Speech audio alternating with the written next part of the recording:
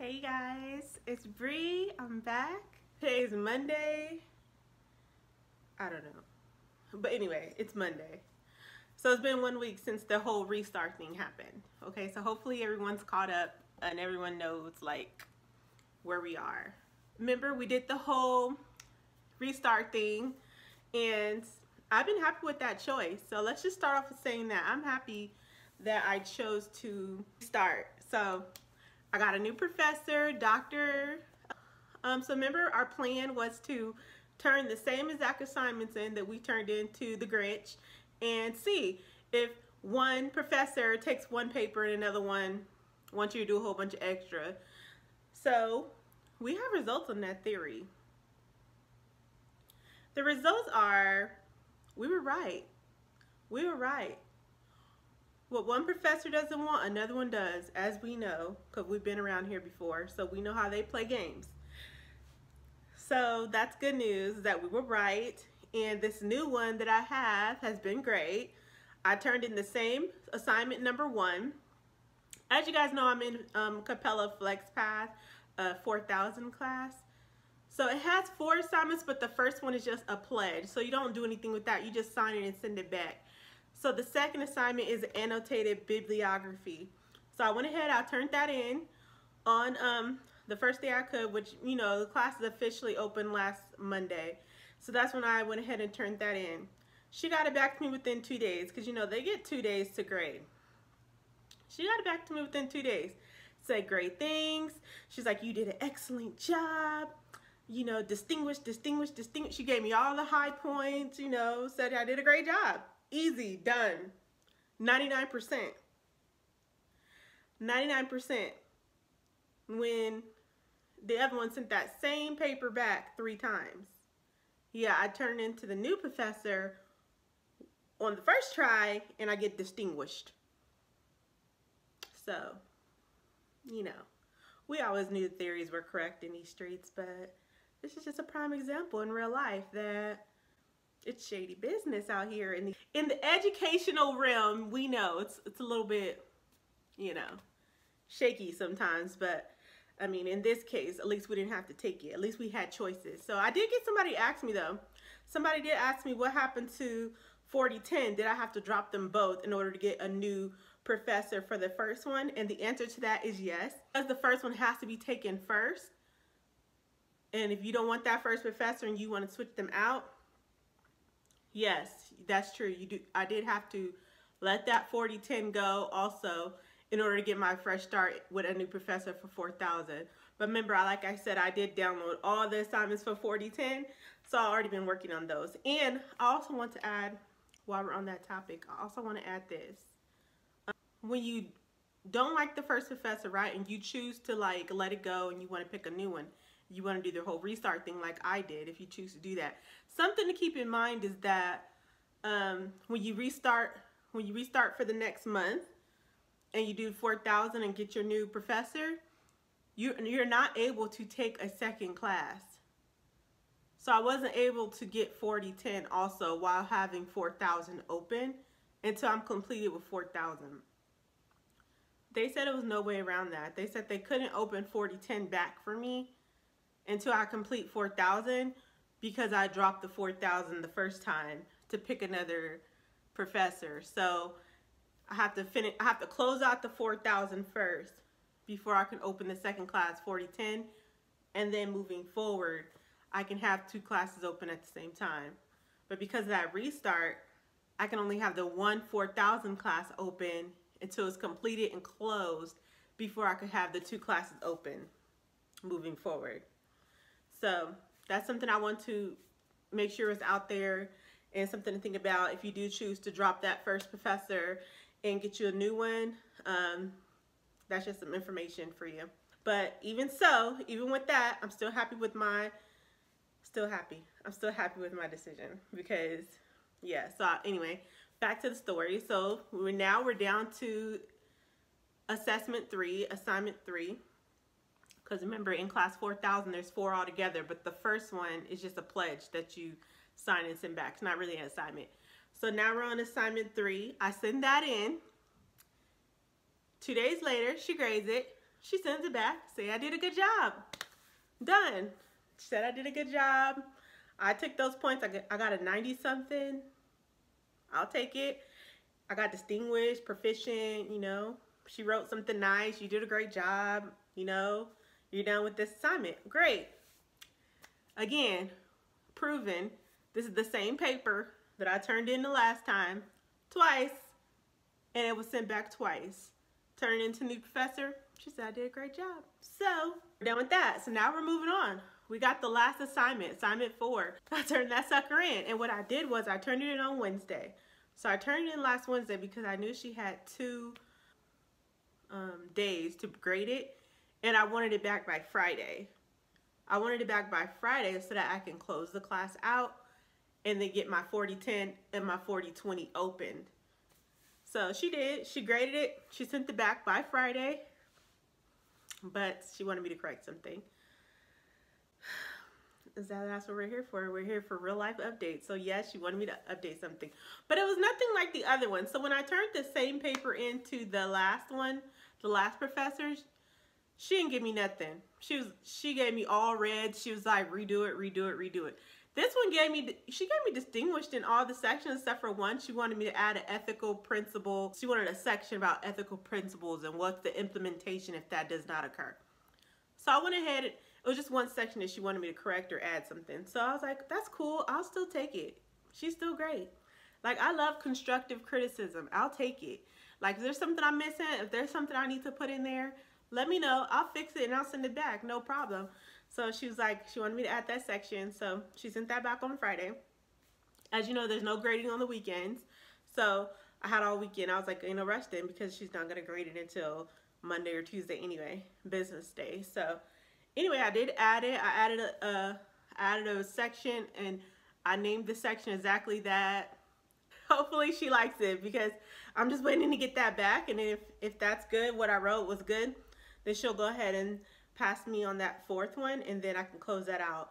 I have a feeling she'll bring it back to me tomorrow, which is Tuesday. I think she's gonna get it back to me tomorrow. And so, but it doesn't matter because when I post this, I'm gonna already have the class closed and I'm gonna like show you guys. I'm gonna show you guys the grades.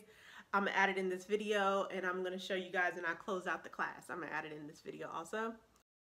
Okay, so let's just go ahead and go over those things now. So I'm gonna go ahead and open up the class here, 4,000, and then let you go ahead and see the grades. So these are the grades. Remember, the first thing is just a pledge. So if you turn in, you automatically get the 100. Today's the 14th. So this got closed out on the 14th.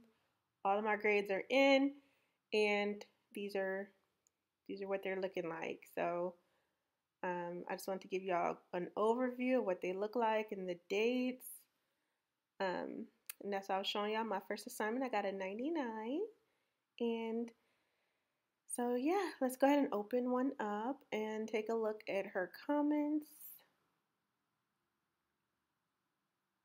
These are her comments. I told you guys she wrote such nice things. You successfully completed assessment 4. You can go ahead and close and complete the course at this time and do a feedback survey if I want to. So I am definitely going to do that because I really liked her. So this is what the paper looked like. This is the assessment 4. I just want to let you guys see it. Hopefully you're at least able to see it. I know it's a little like blurry, but I mean, this is the section that she wanted me to add. This explained the ethical principles. So this is the section that I added on the second attempt, and that was good enough. So I just wanted to make sure I showed you exactly the section that I added, and this is the rest of the paper with the little sections, conclusion, and then references. And that was it. I mean, let's go ahead and jump over to home. And then this is an overview of my due dates that I chose. And then you can see here, competency map. And I just want to show you guys, whoever doesn't use this or wants to think about using it, I love to look at it. It tells you that I completed 19 criterias and I completed all 19. There's 19 that you have to do in order to finish this class. All my rings are green. So that means you can close out the class. I completed 4 out of 4 assessments, and once all these rings are green and closed, And once all the requirements are done, then that means you can go ahead and close the class because it's completed. So I love the competency map. I like that they have that little visual for us. This is my, just one of my feedback that they give you. Like I said on the paper, she gave me all distinguished, which is so nice. My APA, she put proficient. I'll take that. And yeah, this is what it looks like when they grade it and give it back. This is how you know which sections are good and which sections you might need to add something. So on this paper, this is how it looks when everything is good to go. So let's go ahead and open up applying research skills. And I'll just quickly show you guys the first assignment that I completed, and these are her comments. You did an excellent job with the paper. Scoring Guide has feedback. Congratulations, you successfully completed the first assignment, because she's so nice and she likes to leave nice feedback, and I appreciate that. Here's the medication error paper. That's the topic I chose. This is what my paper looked like. Next time I'm going to film my screen a little different so it comes out a little clearer, but hopefully y'all could just get an idea of how my paper looked. This is my reference page. And in the annotated bibliography, this is how the indent should be, hanging indent. So I got that in there for my reference page, and that was class 4000. So these are all 4 assignments. As you can see, they were all evaluated once, except for the 4th one, which I evaluated. They got evaluated 2 times because I did the correction and sent it back. So this shows you how many times you turned in each thing. And then at the bottom it says I can complete the course. If you click that, once all are evaluated, you can complete it and close it. And so that's what we're going to do now together. Let's go ahead and close it. So here it is. Once you complete the course, and faculty has evaluated all your work, you can click the box and complete the course. So let's click the box, complete. And thank you. It says thank you for your request to complete the course. So we closed it out. I mean, you guys are here for it, so it's closed. And this is an overview of my academic plan. As you guys can see, I have 7 classes left, and Flexpath 4000 has moved to the bottom in the completed row. So now I have requirements completed. I have 1 whole class done. So this is exciting. You guys are here for it. And here's the 7 classes that I have left. So you guys can see 1, 2, 3, 4, 5. There's 7 right there. You guys can go ahead and see that. And then, so next I'm going to go ahead and do 420 and 410. So there's my academic plan. And those are my grades. Hopefully this was helpful to anybody who wanted to see. I'm immediately going to open 4010, and I'm going to enroll in 4020 also. You never know, but I at least want to have the best chance of picking one that's only half crazy and not all the way crazy. So I already been looking into ones that I want to think about choosing, and like backups if they're not available to get another one. So I have my little list together, and hopefully I get one of the ones that I've been trying to get, and hopefully everything goes okay, because this week we'll be starting 4010 and 4020. But as we know, I already have the work for 4010 downloaded. But to be honest with you guys, I've been Christmas shopping and stuff, so I haven't really been doing a whole too much. But I did start on the assignment one, which is like an interview. So for 4010, there are 4 assignments, and I started on the first one. It's like halfway done. It's about interviewing a person, like a leader. So that assignment is like interviewing someone and then writing the question. But they have like a template and everything. It's halfway done. So hopefully I get moving now that I'm done Christmas shopping. Honestly, that's what I've been doing this week. And that's what I love about Capella. So that's something I really love about Capella, is that it doesn't matter. Like if I'm not feeling it this week, I don't have to do anything.